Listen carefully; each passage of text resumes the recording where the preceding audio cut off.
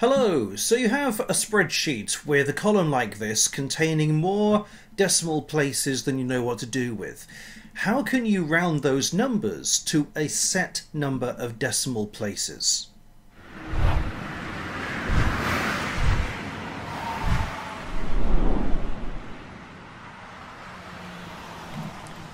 If in your spreadsheet you end up with formulas that generate numbers that have huge number of decimal places and it gets unwieldy, it gets scruffy, untidy, how can you round those numbers so that they are a set number of decimal places, so 1 or 2 decimal places at most?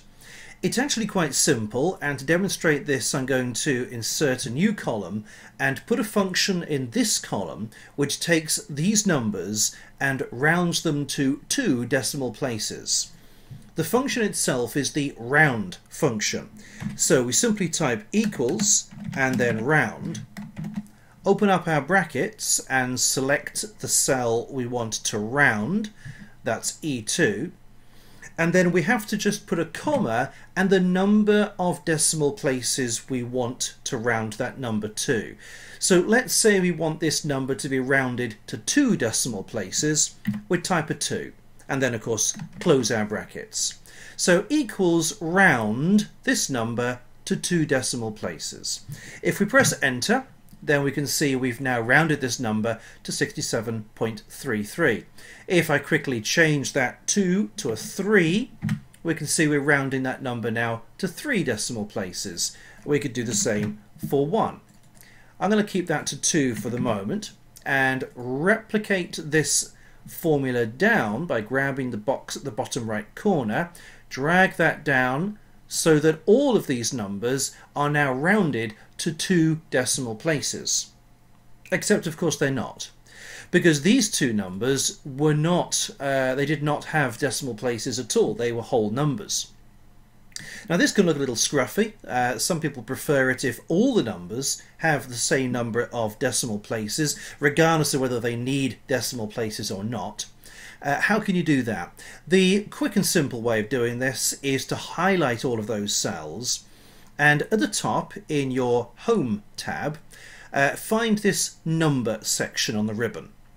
And on the right hand side of the Number section you have these 2 little buttons with 3 zeros on. The first one increases the number of decimal places and the second one decreases the number. If we click on the first one and then the second one, what you can see is that it automatically adds the decimal places in for the numbers which didn't need them in the first place. There are other ways of doing it, such as going into the number menu and choosing number, but this is the quickest and simplest way of doing it. So just show you that again. Simply highlight the cells you want to have all the same number of decimal places for, and in the number section where you have the increase and decrease decimal places, click one, then click the other. And then you're back to showing the same number of decimal places as you were originally, with the added benefit those numbers that didn't originally need decimal places now have them. And that looks a lot neater and simpler. So that's how to have all of your numbers rounded to a set number of decimal places, whether they need it or not.